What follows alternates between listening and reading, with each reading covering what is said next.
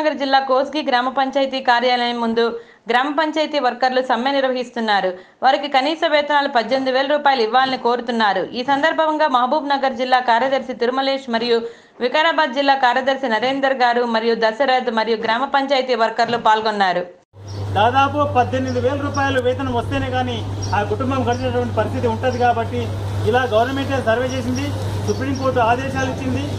మరి ఈరోజు 18,000 కాదు కదా, కనీసం 10,000 ఈరోజు గ్రామ పంచాయతీ వర్కర్లకు సంబంధించినటువంటి జీతాలు ఇవ్వడం లేదంటే తెలంగాణ రాష్ట్ర ప్రభుత్వం వచ్చిన తర్వాత తెలంగాణ వస్తే మన గతంలో కేసీఆర్ గారు మిగతా నాయకులంతా ఏదేదో పెద్ద పెద్ద వాగ్దానాలు చేసినారు.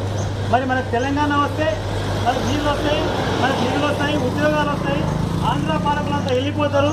మరి ఆంధ్ర వాళ్ళంతా లక్షలాది మంది ఉద్యోగాల్లో ఉన్నారు. ఆ ఉద్యోగాలన్నీ కూడా మనకు లక్షలాది మందికి ఉద్యోగాలు వస్తాయని చెప్పని, లేకపోతే మన తెలంగాణకు సంబంధించినటువంటి నీళ్ళు ఏవైతే ఉన్నావో మన పాలమూరు ఇటు పక్కన ఉంటే పాలకొండ పోతుంది కృష్ణా గోదావరి. మనం ఇట్లా కాలటం పెడితే మన తెలంగాణ వచ్చేస్తే మన పంట పొలాలకు నీళ్ళు వస్తాయి.